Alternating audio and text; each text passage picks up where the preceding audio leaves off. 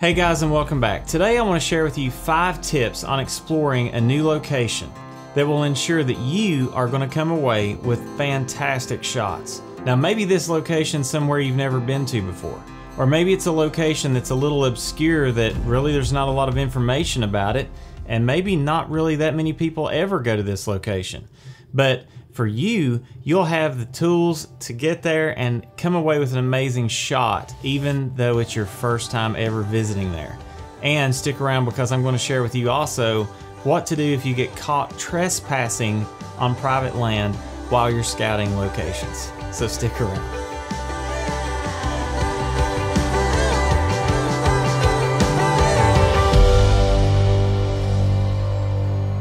So this past week was spring break for my kids. And my wife and I just bought a new camper back at the end of 2020, and we wanted to go on a camping trip, and we really wanted to go somewhere we hadn't been before. So I started looking around, and because of just all of the COVID dynamic, something happened in this last year that has really increased the number of campers and RVs that are on the road. I don't know if you've noticed this or not, but trust me, it's gone ballistic. And I'm really good friends with a guy who owns 8 RV dealerships, RV station, and Cannon has told me that he's never seen anything like it. You just cannot hardly get a campsite anywhere because there's more campers on the road.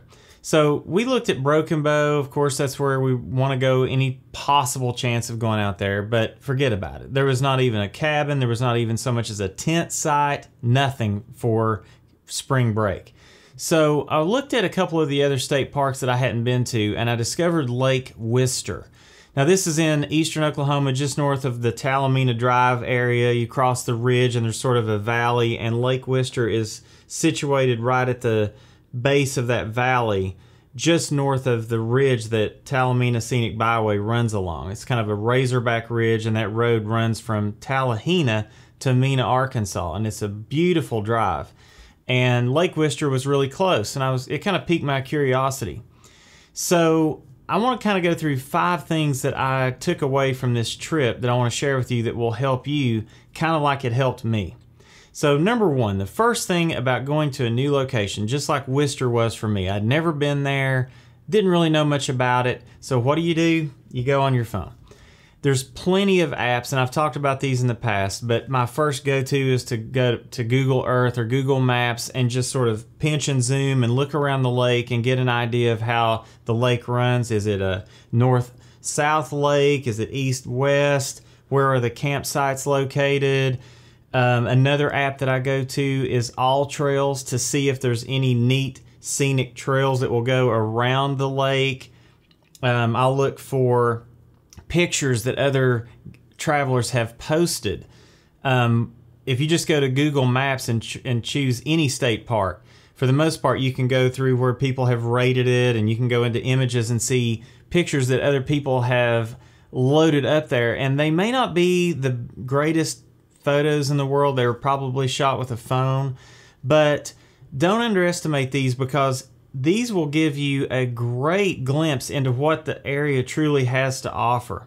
And if you see some images that people have posted that are just a beautiful scenic overlook or something like that, you can look at the visual cues that are in that shot, the clues, and see maybe where they were even standing when they took that picture. It's amazing how you can sort of dissect a picture and then put yourself back into that scene by doing a little bit of research and deductive reasoning.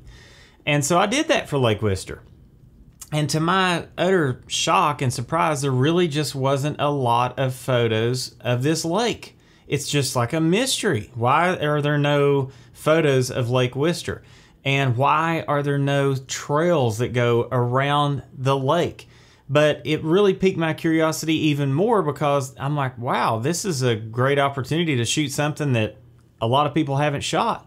So I pretty much ran every single one of my apps into a dead end and just realized the best thing to do was just to get there and explore. So the first tip is to research ahead of time and use your apps to get all the information and give you a nice idea of what to expect. Tip number 2 is to just drive around and explore once you're there, because even as great as the apps are, there's just nothing like being there, seeing it in 3 dimensions, and sort of getting an idea of, oh, okay, I see this road gain some elevation. If you're looking at a satellite view, you can see the roads, but it's really hard to see where there's elevation gain or where it falls. It just looks like a flat earth. It doesn't really give you that much dimension. So as we drove into Lake Wister, I started noticing that there were some really high outcrops and some overlooks and places where you could see down into the lake. And then once we got to our campsite, I could see a big ridge up behind the whole camp area with some rock cliffs and outcrops and things like that. So I started to really get a sense of the personality of Lake Wister as soon as we got there. And then something I didn't expect is as we're hooking up our camper, back the truck in, I've got the jacks going down, and I just sort of feel like the light is getting good off, to my west, and Lake Wister started giving me shots right away. I mean, I hadn't even parked the camper yet, and I got this pretty cool shot.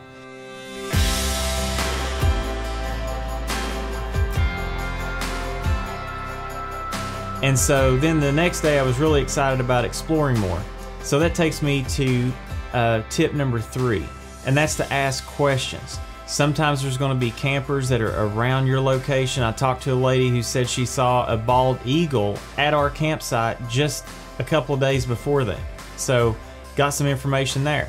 Went to the park office and I started talking to the park rangers and started asking questions and told them, look, I'm a landscape photographer. I would love to come away with a beautiful shot of your lake, and I would love if you could share it on Instagram or anything. And so, by offering to share that with them, I was hoping that they would be a champion for me and start giving me information on where I can get the best shots, right? Well, they actually told me something disappointing. The ridge that I had seen from where we parked is exactly where I knew I could get a good shot of Lake Wister. It was up, it was elevated, there was rocks. I knew I could get a clearing up there, and unfortunately they said it was on private property. And that's why there was no trails. Like on all trails, that's why there were no trails that went all the way around Lake Wister, is because the lake property boundaries stop just outside of the lake. So that ridge up there, it was on private land. So there was no public trails or anything that led up there. So I'm like, man, how am I going to get myself up there? Because there was just this gnawing need to get up on that ridge. And I saw it from day one, and I just knew, I just had this calling that I wanted to be up there. So this morning I noticed a cliff right across from our campsite. Way up there on that ridge. And those rocks that are way up there, that's my intended destination for the morning. And my thought is that from there, I'll have a really awesome vantage point over this lake and those distant hills over there. It would give me a really interesting shot. So the goal is in the morning, I'm going to try to get up, drive to a place and park over there at the foot of that hill and find a way up to the top before sunrise. So we'll see if I can pull it off. And by the way, I'm going to try to do a little gear upgrade. I shot a lot of my behind the scenes this trip with just my phone. I'm going to probably pick up a little DJI Pocket 2 or something that I can take with me so it's not so shaky, and a little better audio and everything. So my apologies for this one being a little rough on the behind the scenes. But once I saw that spot, I just knew I had to get up there. So that brings me to tip number 4, which is just to be persistent. So the next day, after knowing I wanted to get up on this ridge, and after hitting a dead end with the park rangers and not finding anything on all trails, I just decided to drive around even more. So I found a road that led around the ridge, and as I got to this abandoned strip mine, it was an old coal mine on the other side of that ridge, I noticed that the fence was down and I had a 4-wheel drive. So I just went location scouting on private property and went up behind an old abandoned strip mine because my vantage point from Google Maps, Google Earth, I could see an old haul road around that strip mine that took me very close to the ridge where I want to get a shot of the lake. But I was up there exploring no longer than, what, 30 seconds?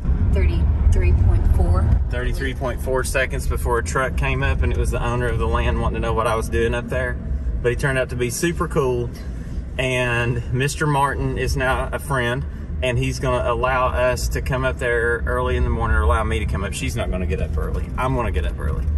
And he's going to leave the gate dummy locked on the good road, because we went four-wheeling to get up there straight up the hill originally. And he said, you know, come through the gate and I can come up and take a shot. So I guess that just shows it's better to beg for forgiveness than try to get permission all of the time, because there's no way I could have tracked him down or known which door to knock on. So a bright red four-wheel drive climbing the hill in front of your house, I guess that would kind of get attention, right? Red flag. Red flag. Red truck, red flag. Yeah. But it worked out, and hopefully the sunshine works out tomorrow. But Brett's cool. So after getting caught trespassing, I came away with a sigh of relief first off, but then this newfound thrill of knowing that I was going to have an opportunity the next morning to get out and shoot an amazing sunrise. So when it comes to that whole rule of, you know, it's better to beg for forgiveness than to ask for permission, well, that kind of is true, but I would have to say that if you do get caught trespassing, this is a bonus tip, and that is just to apologize early and be completely transparent and tell them why you're there, what motivated you to trespass on their property, and to beg for forgiveness. And as the saying goes, and then just ask politely, just, would you mind if I come here? All I want is a photograph. And I'm sure once he saw that I was up on this ridge with my wife and kids, you know, he saw that we weren't, you know, up to no good. We were truly just looking for a photograph, and he was cool. And most people will be pretty cool. I would say that night I got a little bonus shot. It got really, really windy. Like the previous day was so calm and so serene on Lake Wister. This was unbelievable. The wind from these storms in Oklahoma were coming out of the west, and this wind was hitting us right in the face as we were standing on the shore of the Lake Wister down from the campsite. And I just got my 20mm lens, went back down there. This time I took a tripod, and I just saw how the water was coming over these rocks, and it was just such a different scene. It looked more like the ocean than it did a lake. The lighting was just incredible. So I did a couple little shots there at the beach and got this shot, which was a drastically different shot than I had the previous night with the wind. And I really try to capture the motion as the water went over the rocks. It's like I would have one moment where the rock was completely covered with water, and then a split second where the water was streaming over the edge like a little miniature waterfall. Then it would just be a rock with water around it. So there's that one little moment where you can get that motion. I think I dragged my shutter out to about you know, a 15th of a second or something, just to get a little bit of that motion blur of the water. And I took several shots. I would say if you're doing anything like this, it's just to keep shooting. Shoot, shoot, shoot, shoot, shoot, shoot, shoot. And shoot all the way through that motion, through that action. Put your camera on continuous focus and high speed, continuous shooting, so that you can get the multiple exposures you need to find that one little perfect moment, that happy place where the water is spilling over just right on those rocks. So the next morning, it was time. It was go time to get my vista shot of Lake Wister. And here's kind of how that played out. Okay, it's 6:30 in the morning and I'm heading out to the ridge. And I'm trying to drive slowly through this campsite as not to wake everyone up, because most people are doing what sane people do, and that's sleep in on a camping trip, not get up at 5:30 and head out to a thicket to try to get a picture. So when you're driving a big V8, you try to start the engine as quietly as possible and slip out without waking everyone and rattling all of those tin cans. Yeah, that's what I've been trying to do this morning. But I've got hopefully an open gate ahead after trespassing and getting permission from the owner to come back this morning. Hopefully he left the gate open for me. This road hooks around the hill and enters an old abandoned strip mine. I can only imagine the number of miles my dad must have driven on roads like this, working in the coal mines for over 40 years. Back and forth to work every day. So being out here on this abandoned strip mine kind of makes me think of him, and I'm sure he probably drove on roads like this in the dark most of the time. Obviously it says no trespassing. Guess I would have known better if I had come to this gate. Now let's see. Did he leave it dummy locked? Yes. We are in. If I'm honest, I don't know what I'm doing. Just wandering the ruins, looking for a place to start. If I'm honest, I don't know who I am. All I see is a man who's waiting for a wake-up call. So the owner of the property had warned me that the terrain was very rough and the brush was thick, and he was not kidding. It was absolutely just brutal going up that hill, through the vines, through the weeds, through the thorn bushes, and trying to do it all while you're packing heavy gear. I had this new Nodal Ninja out loose. I had a camera with 200 to 500 zoom lens on it that I was trudging up the hill with, and every single step was just work to get up that hill. And it was a really long way from where I actually parked my truck over to where I actually ended up shooting shots. It took me the better part of an hour just to trudge through that thick brush to get there. I've gone about a quarter of a mile. I've made it up to the top of this ridge. Oh, it's been thick brush all morning. I'm on a game trail, and it faded several times into thickets. I often wonder how the deer can navigate and stay on a trail at dead ends. It's frustrating. But now I'm going to explore this ridge just to see where the best clearing would be. There's a break on the clouds on the horizon. I don't know what kind of color I'm gonna get, but I keep peeking over the ridge, and it's pretty awesome. I just need to find my best clearing. I'm not really sure where that is, but I may follow this ridge and just keep going until I have good light, if I get any. So once I made it up to the top, then I was really struggling with finding a composition. And lastly, this little bonus tip about finding locations is once you find a neat vantage point, don't just shoot. Keep moving around and trying different things. Use your phone as a preview. I scanned that scene doing panorama after panorama.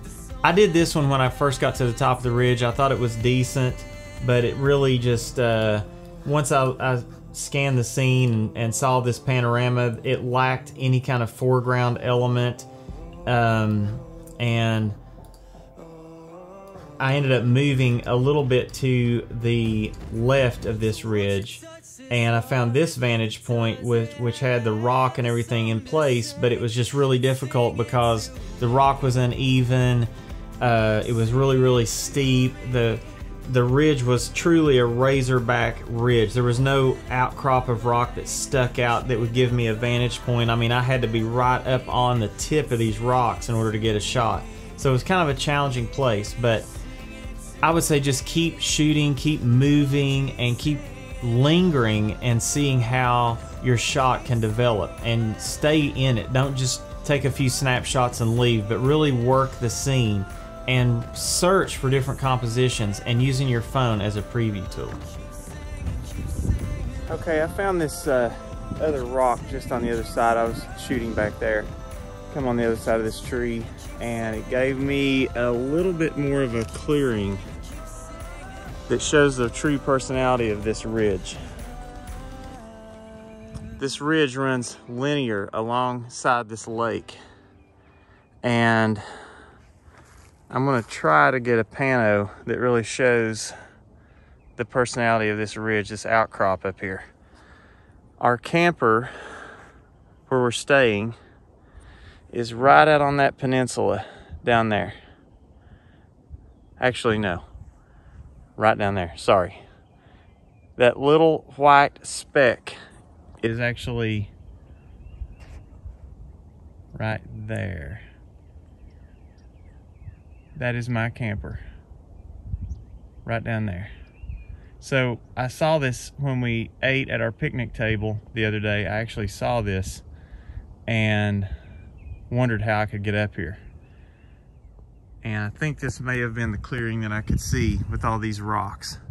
So we're getting some color in the clouds now, lots of definition at least. Still may make for a pretty cool shot. And also check out the color to my northeast. I'm hoping those clouds keep tracking on. They're tracking to the southwest.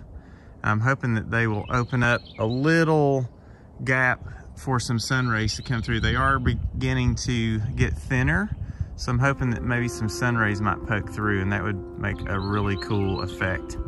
So let's hold out and see what we get. Okay, so to make use of the rule of thirds, I'm tilting the camera slightly down, and I'm doing a series of 2-shot brackets. I don't really need a true 3-stop HDR bracket set here. I'm doing one that's slightly overexposed and one that's a little bit under, to make sure I got all the shadow detail and definition in those clouds.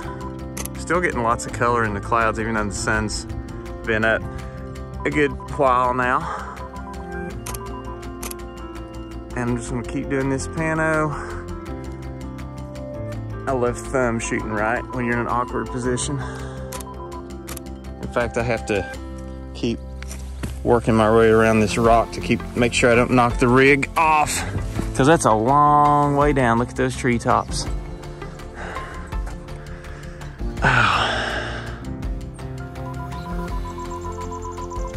I think I already shot that position. Oh man, the clouds are opening up behind me. I hope they keep tracking this way, give me some sun rays. I think I will linger for a bit today.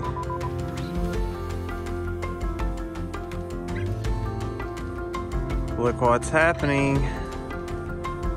Those clouds are tracking southwest. And I think I found another final composition right here where I'm standing, if I can situate the tripod right here on this rock close to my feet. I almost wish that tree was back just a little bit further, because I want down that ridge, but I want this rock in the foreground. So I'm having to make a decision. My final composition, I think, you know, it's contrary to my typical thoughts about the lighting diminishing as the day wears on, but as these clouds move, the lighting is actually getting better and more dramatic. So I'm not giving up on this shot of Lake Wister. There is still some beauty to behold this morning. And let's see what God's got in store for us as these clouds keep tracking. I'm loving those shapes. If they keep coming, I may end up with something really special. So we'll set up and see. It really was amazing to watch how the clouds moved across the scene and how the light continued to change. And it was just like God was saying, stay here a little bit longer. Ignore the fact that your wife is texting you, or, you know, text her back and tell her you're okay, of course, but just stay here. Just linger a little bit longer. And sometimes that's all it takes to go from having kind of okay conditions to having amazing conditions, is just to wait a little bit longer. Landscape photography is about patience. And as I watched the clouds go over, my composition really started to take shape. The ridge up on behind the lake didn't have that amazing sunrise view where you're looking right into the sun. Instead, the sun was kind of over my left shoulder. But because I kept working the scene, I found this nice little tree that just the beginning signs of spring emerging. It had these little tendrils of soft leaves starting to come out. And I knew that the light would filter through there when the sun finally broke through those clouds. And I thought that would give me enough interest and still give me that sort of sunrise feel.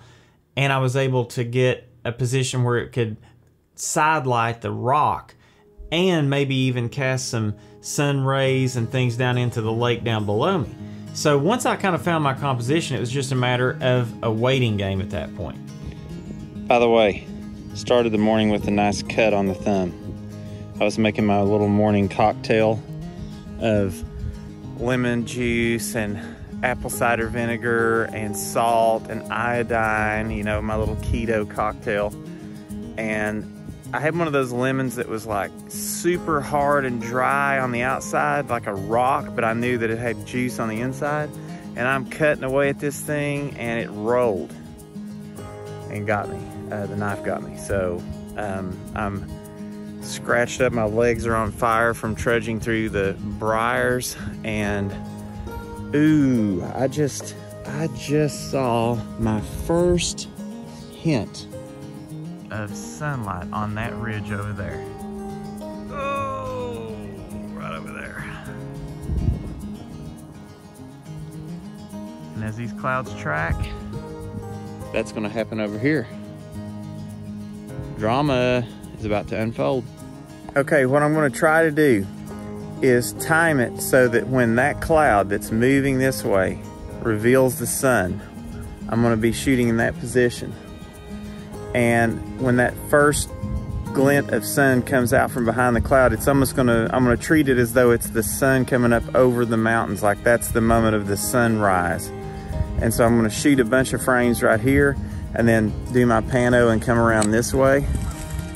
But I'm only gonna have a few moments to grab that initial moment when the sun comes out from behind this cloud. So I'm gonna set up and shoot, and I can actually see the sun coming this way. I can see it scooting across that valley, so I gotta get ready. It's about to happen. So I got my shot, packed up my gear, and headed back down this treacherous hill.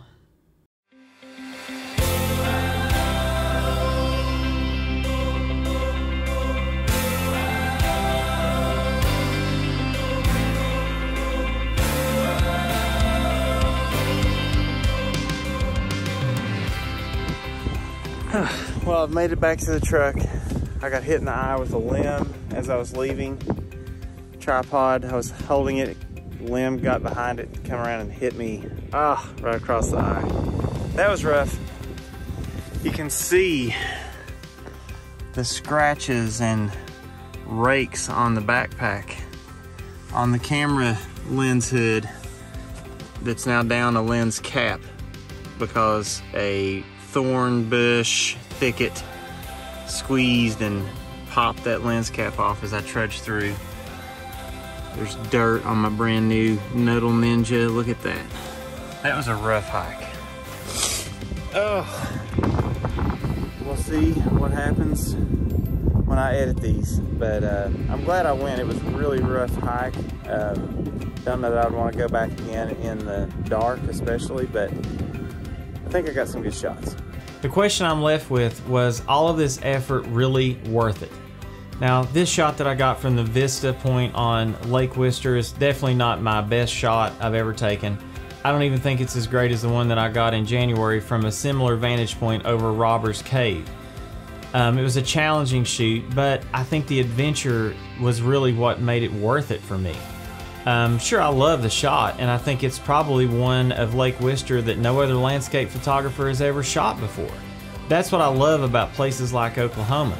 You know, some of the other states in the Pacific Northwest or out in the Southwest, they've had so much attention from landscape photographers.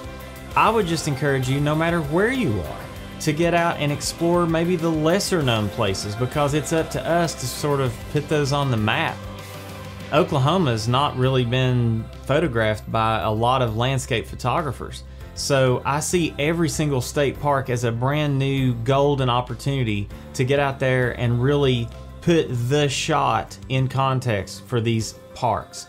So I encourage you to explore the lesser popular places, lesser known parks, and just see what God has out there. There's a lot of hidden treasures that you can find with your camera just by going through these 5 steps of exploring new locations that are unfamiliar.